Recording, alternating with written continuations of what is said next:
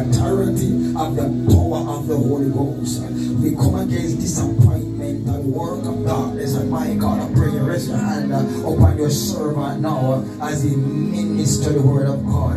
He will minister with the grace, with the favor, hallelujah, with the strength, with the wisdom, with the knowledge of Lord God Almighty. Our hearts will be blessed. We pray that souls will be saved, sanctified, and filled with the baptism of the Holy Ghost. Hallelujah. So now receive, amen, our night speaker, Church of God, no other, amen, than the right Reverend Grant.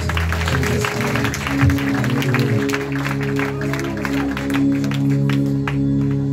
Hallelujah. Bless the Lord. Bless the Lord. Bless God. Bless God.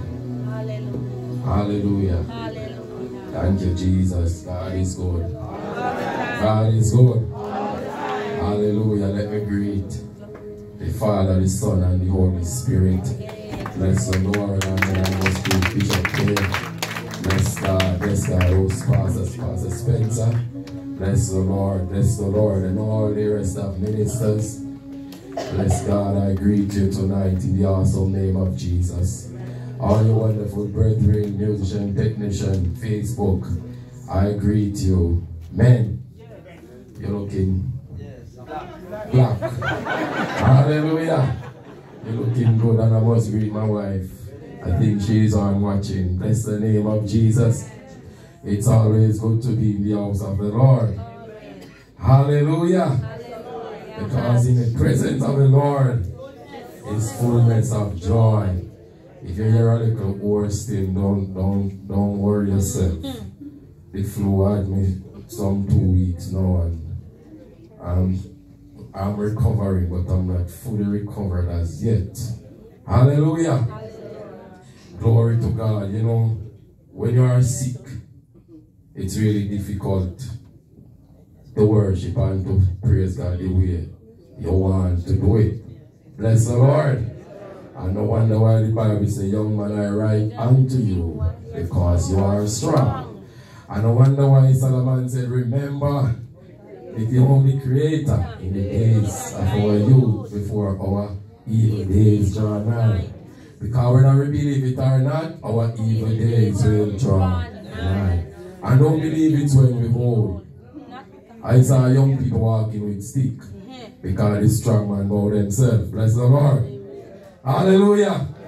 Hallelujah. Hallelujah. I hear Brother Roman sing this song, I'm a glad pilgrim on my way. I wish he could sing that verse on me before I get into the word. Bless the Lord. Hallelujah.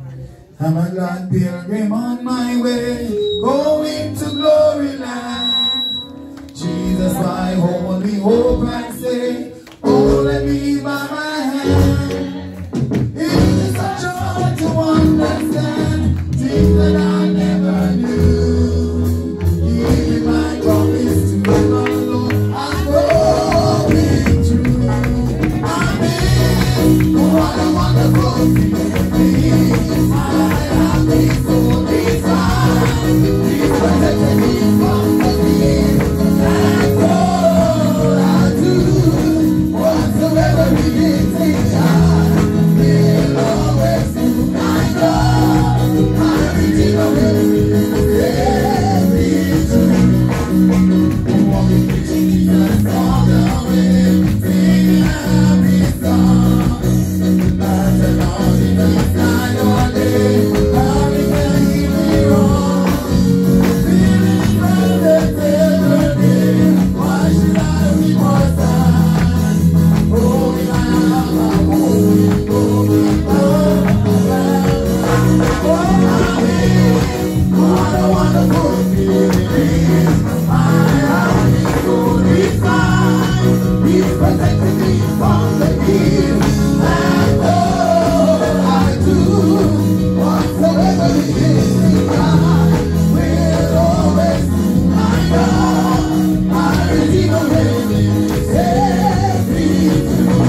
Let's not be to wonder what a wonderful feeling is. I have been so defined. He's protecting me from the evil. And all I do, whatsoever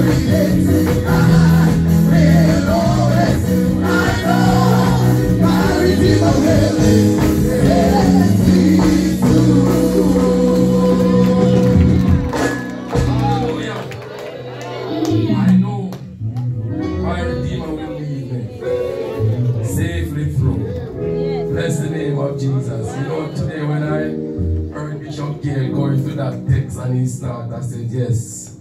Hallelujah. So Bishop, thank you, sir. Thank you. You have cut the way, so I'll just make it easier for me. Hallelujah. Quit ye like men. Quit ye like men. Hallelujah. Quit ye like men. Come on. Quit ye like men.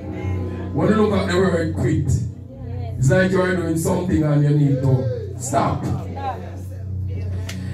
when I look up the word quit, the Greek word for quit means apalasso, meaning to free from or release. Hallelujah. If you are doing something and you quit, it means you stop. Hallelujah. So Paul encouraged the brethren in 1 Corinthians to quit like men. Quit, stop what you were doing. For what you were doing was not necessary. So you need to stop. Turn from it. Get rid of it. You need to conduct yourself in a different manner. Hallelujah. But tonight I want to go right back to where Bishop Gale was this morning. And that's 1 Samuel 4. Hallelujah. And I'm not in any haste. Glory to God. Because it's the word of God. It must be preached. You can sing and shout and dance. But the Bible tells me you overcome by the word of God. And if we don't have the word and we go outside, they will lick you down. Because you don't have the word to back you. So we need the word. Because we're going to be clean through the word. Now based on the scripture, Eli was a priest of God. He was the priest for Israel in those days. Eli was old, about 98. He was blind physically. He was blind spiritually. And he turned up blind eyes to what was happening in Israel. Now because Eli was the priest, he is supposed to make sure whatever is happening in the house of God, it must go right. Eli's sons started to do things contrary to the will of God. And Eli knows about it. And Eli refused from correct his children. And it angered God. And God was not pleased because of what Eli's children was doing. And Eli, the priest of the house, turned a blind eyes to it. And God said, Eli, I'm going to charge you for what you know. If we know something is not right in the church and we put it under the carpet, God going to charge us for it. As long as we know about it. Hallelujah. And it came upon a time when Israel and the Philistines in battle. Glory to God. And the Philistines defeat Israel. My God Almighty. And when Israel defeated, they run and they go and they get the ark. They got the ark of the covenant. And when they brought it in the tent, they began to shout. The Bible says when they shout, the earth rang. Hallelujah. And they say, get the ark because the ark going to save us from the enemy. How can the ark save you from the enemy when you are not connected to the source? God was not in the ark. The ark was a box that contained some things in it. But it represents God. And when you obey God and you connect to God, the ark will work for you. Israel was in trouble. But Israel only realized they was in trouble because they reject God. And when you reject God Almighty, it no matter what you want to use, even the pastor provide and anointing, and you reject God, it can't work. Hallelujah. And when Israel began to shout, the Philistines gets them coward. Glory to God. And they say, what meaneth this? Almighty, the ark returned. The presence of God returned. But little did the Philistine know that the presence of God was not there. Hallelujah. Just an empty shout. And the Philistines start to remember what happened in Egypt. And that made them even more fearful because of what happened in Egypt. But I hear one of the Philistines say, listen to me, brethren. Quit yourself like man. No, brethren, when I reach this verse, I have to pause and think about it. Because Israel should make this statement, not the enemy. Can you imagine? Can you imagine the occasion that we Christians give this sin over us?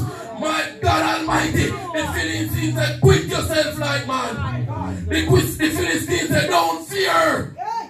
That was the past. We are dealing with now. My God Almighty, quit yourself like man. He Philistine and fighter. And the part that struck me, he said, don't be servant to the Hebrew. Israel should be ashamed of themselves when the sinner said, listen, don't be servant to them as they are to us. We're not supposed to let the sinner have any dominion or any power over us because we are God's children of God. But because we are walking contrary, because we are doing things that is not right, and coming to church and wiping out the ground like foul. Lord God Almighty, but I hear the Bible said, quit yourself like man, turn from your dirty ways, stop what you're doing, turn to God Almighty. Whole heap of dirty things are going in a church, and people afraid to talk, because if you preach righteousness and holiness, people now go jump offering. But I was living before you jump offering, and you're going to leave when you stop jumping. So God said to Simon, he said, you and your money perish, but I'm going to pick myself like a man. I'm going to stand and I'm going to defend the gospel. I'm going to defend Christ. I'm going to defend my Christianity. I don't care what you believe. I don't care what you think. What you think and what you believe will not move me, because I'm standing in God. I am standing in God, and I won't let the devil, I won't let Satan, I won't let Satan armor bearer, I won't let Satan messenger mess me up and come around me, because I'm not sell out. I am not for sale. I was bought already by the blood of Jesus, and I am not for sale. So you can come from the east, west, north, or south with your money. You can't keep it. I'm gonna preach to said God. And if you are fornicating, I'll tell you.